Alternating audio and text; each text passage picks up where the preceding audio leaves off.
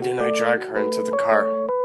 Why didn't I grab her and yank her through the damn window? Why didn't she get it on her own? She could have. I just wish I could have gotten her out of there.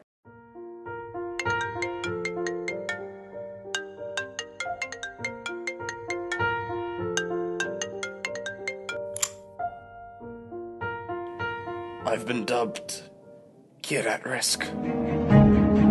Where do you think I was? Out scoring drugs? Does MIRRIAM think that I'm at risk for that too? Hate me. Don't hate me. Forgive me. Don't forgive me. But don't let me back in. Don't ask me back in. I am not my father. Step. Breath. Wind. Step. Breath. Wind. Step. Breath. Wind. Step. Breath. Wind.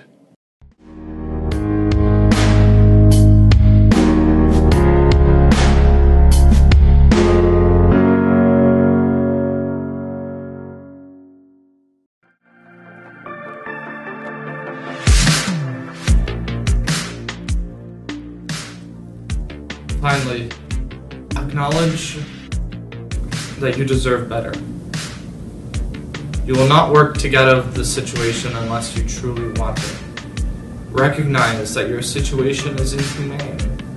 You've done nothing to deserve it. Keep your head up and ask for help when you need it. Realize that you are your own person, and your experiences in this destructive environment do not define you. You have the ability to lift yourself up past this experience. You are capable of greatness. You are not a waste.